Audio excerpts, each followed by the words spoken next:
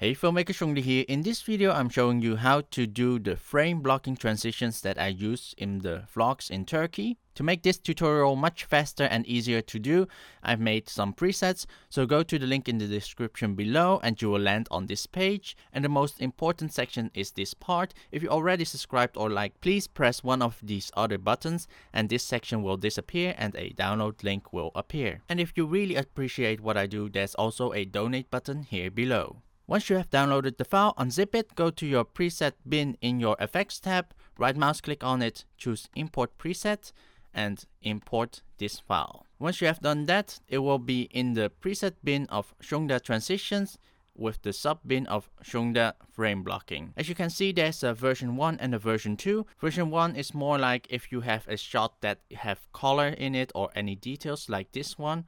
So here we can see there's a bit of details here, and for version 2 it would not work that great. And for version 2 it's much better for if your shot actually has like an entire black frame. So first of all, you do need to film in a certain way, so you need to like think ahead of time if you want to do this review, to actually film like block your shot with something to make the shot entirely black, or just film a wall or anything to have like in front of your camera and then move left, right, up, down or diagonally, whatever you want to just reveal the shot. So we're now going to show you how to apply the preset. So first find your shot. So here we already have like the shot of like the first one. So here we just move the camera from behind a glass with iced tea to a shot of the table. So grab this shot, drag it onto your timeline and actually move it one step up. We're now going to search for like the just before it reveals. So I think this is a good one. Cut it here. And from here, we're just going to move it one frame and we're going to cut here. And right mouse click on your video clip of that one frame, then choose add frame hold. This will freeze this one frame. And now we're just going to drag it out. And we're going to move it one frame further. And here we're going to hold down Shift twice, so that is just 10 frames.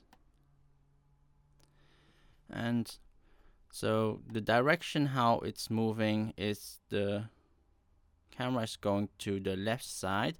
So we're here, we have frame blocking V1 left. So we're going to drop this on here and we can see the actual transition. So we can see it actually goes fast and suddenly slows down, so that is because the movement of the camera is actually slightly slower. And we can actually just cut this part here and we're going to just speed up this section. So I think maybe like 3 times.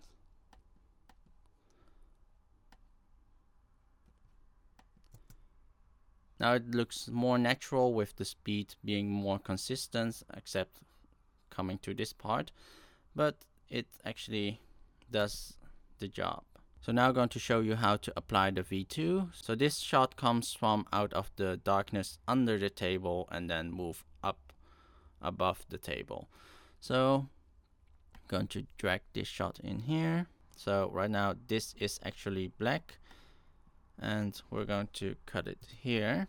Right mouse click on the clip, choose add frame hold, and now you can drag it out. And from here, hold down shift and arrow twice to make it 10 frames. Drag it to make it actually 10 frames. And yeah, because this clip is like actually is a 50 frames clip, this preset doesn't like different kind of frame rates or resolution sizes compared to the timeline. So we need to choose right mouse click and choose nesting to nest this clip, and then the effect will work. Now we can apply the V2 preset. and we can see it works correctly, but it's not following the correct the correct angle. So inside FX control we can actually alter the angle. So just move the timeline to around the middle of the transition, and we're going to change the angle. I think about here should be fine. You can check that, and yeah, that looks great. So now the transition in total.